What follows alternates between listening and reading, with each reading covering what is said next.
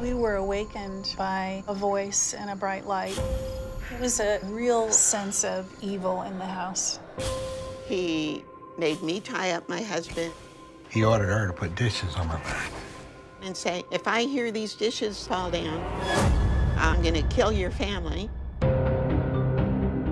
Patton Oswalt sitting here with Michelle McNamara, my wife, who's the writer of one of the best-written crime blogs. Michelle looked at it from the hopeful, putting puzzles together, trying to make sense of violence.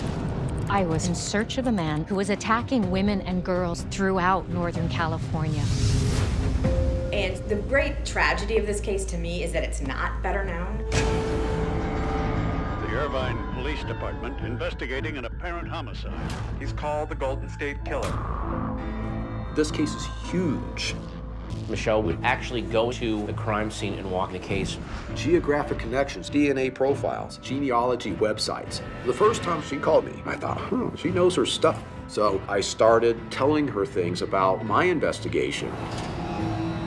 When these crimes began in the 70s, women didn't talk about sexual assault because they were often blamed. Somehow, it always came back to being the woman's fault. The story of the victims, it has to be told.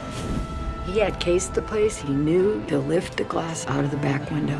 I understood what it meant to have your skin crawl. And I'm thinking, is this really happening?